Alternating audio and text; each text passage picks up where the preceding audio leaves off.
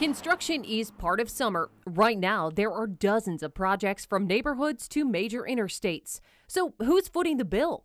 Sometimes it's federal funds, state cash, or local dollars. In Toledo, these signs give you an answer. They mark projects paid for by the city road levy. Voters approved the 0.25% income tax back in November, and the revenue goes straight to funding repairs. They did a good job on it, so far everything looks good. Karen Yarger lives on Rochelle Road. It's one of the spots that recently got a facelift. This section of the city didn't really get too much of attention, and now it is, so I like it.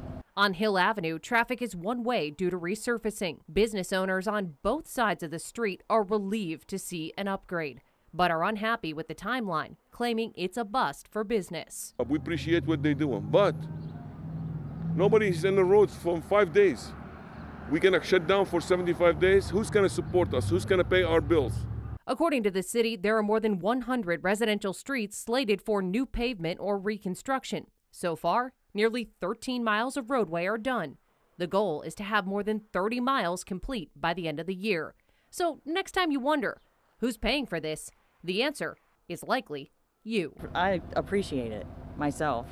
Yeah. To know where the money is actually going.